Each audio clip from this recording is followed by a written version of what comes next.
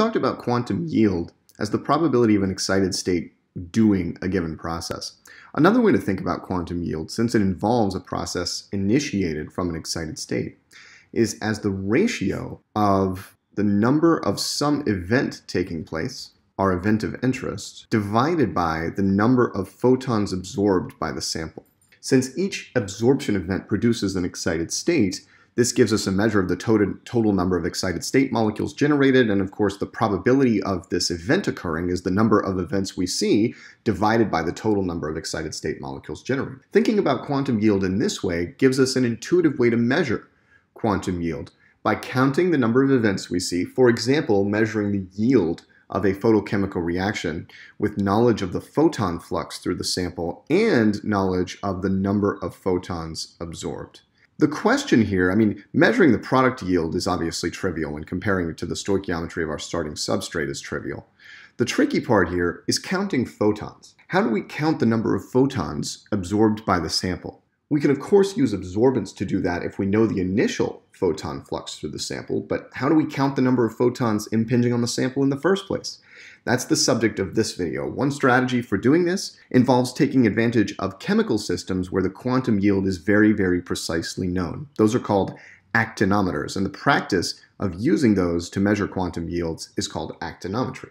One thing we should make clear from the outset is that counting photons is generally very difficult because it's very inefficient. We have a tendency to miss a lot of photons. This is particularly true when we talk about odd irradiation geometries. For example, in oddly shaped photochemical reactors where maybe the goal is to maximize our yield of a product in some photochemical reaction by maximizing absorption and using some weird reactor geometry to achieve that. The challenge if we want to measure quantum yield in that configuration is that this odd irradiation geometry gives us a tendency to miss a lot of photons due to scattering, so on and so forth. And even if, for example, we're using an instrument to measure photons, to count photons, the efficiency response of that instrument can vary by the manufacturer, by the place the instrument was manufactured, or even by the day. It tends to change over time. And so, naively, if we were to ask how can we count photons, we would probably start with some kind of physical device, right? A physical detector like a photomultiplier tube. These take advantage of the photoelectric effect and kick out electrons when a photon impinges on a metal plate that engages with that photon due to the photoelectric effect.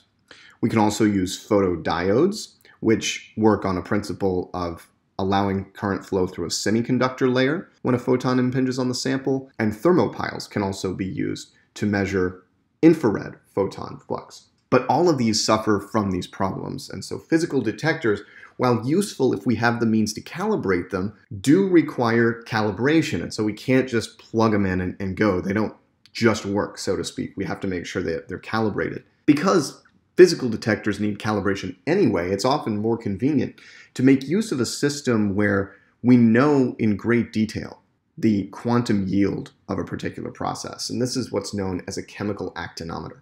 By engaging an actinometer and looking at, for example, how many times a process takes place, and taking advantage of the very precisely known quantum yield of the process, which has typically been measured by many groups many times over time, under many different circumstances, we can determine the quantum yield of a process running in parallel under those exact same circumstances. We'll look at how this plugs in to an actual experiment to measure quantum yield in a second, but I wanted to start by covering a very common, very popular, and very classic example of a chemical actinometer. I actually have direct experience with this as we've taught a lab in the first year chemistry labs at Georgia Tech where we synthesize potassium ferrioxalate, and I noticed for many years that it photodegrades. It goes from a bright green color to this dull brown. That's been taken advantage of, and this has been the case for now many, many decades, as an actinometer, that photodegradation process of potassium ferrioxalate.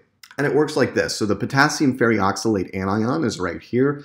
It's put in aqueous solution, and it can essentially disproportionate with iron 3+ ions that are dissolved in solution separate from the oxalates to form this FeC2O4 and FeC2O42- ion. So this is a disproportionation process that happens in solution in the absence of light. Where light comes in, and this is really the key step, is in engaging with this FeC2O4+. This results in an internal electron transfer event inside this molecule, if we actually dig into the charges here, the iron has a charge of +3 and the oxalate has a charge of -2, so that the overall complex has a charge of +1. The light absorption causes a photoinduced electron transfer process to take place sort of within the complex from the oxalate to the iron, giving Fe2+ and C2O4-. What we're really dealing with here, the C2O4- anion, is a radical anion, and that can engage with another molecule of FeC2O4+ to form Fe2+, oxalate, and 2CO2. And this is just a basic redox process without the involvement of light. However, it's important to consider this because it's a means of consuming the oxalate radical anion.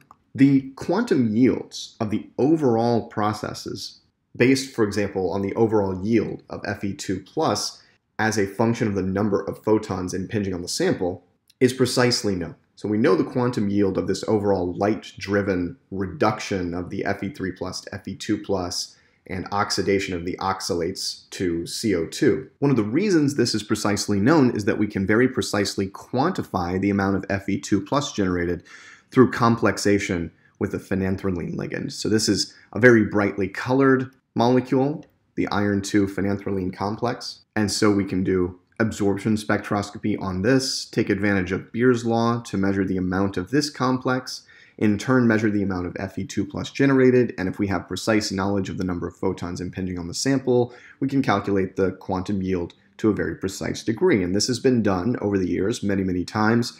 This is a classical actinometer, and the value of that quantum yield is very precisely known. We also precisely know the molar absorptivity, or the molar absorption coefficient, of this iron phenanthroline complex, and that's key in order to precisely measure the amount of iron that's generated. So how do we take this rather complicated chemical system and insert it into an experiment where we're trying to measure a different quantum yield? We'll see how that works on the next slide. So the way we do it is we essentially will, say, run our photochemical reaction of interest and decide we want to measure the quantum yield. We will then, instead of putting our, say, substrate, photocatalyst, whatever, into the reaction setup, we'll put our actinometer into the setup. Here, potassium ferrioxalate, in fact, is all we need to put in.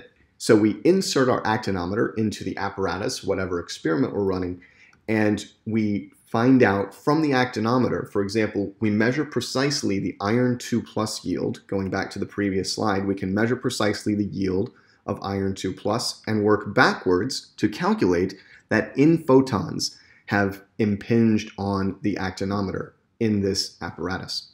We then take out the actinometer and put in our system of interest, our photochemical reaction or substance engaging in a process whose quantum yield we want to know, and we can infer from the actinometer experiment that the same number of photons, as long as the conditions are the same, are impinging on the sample in a given period of time. And we'll want to repeat this, of course, a number of times to ensure reproducibility and to make sure that, for example, the time delay when we're switching out the actinometer for the system of interest or any other maybe subtle changes we're making don't actually change the number of photons impinging on the sample in a profound way. So the potassium ferrioxalate actinometer is but one of many, many options for chemical actinometry. However, I'll just, in closing, say that this is a very commonly applied method still for measuring quantum yields because of this issue of the difficulty of counting photons.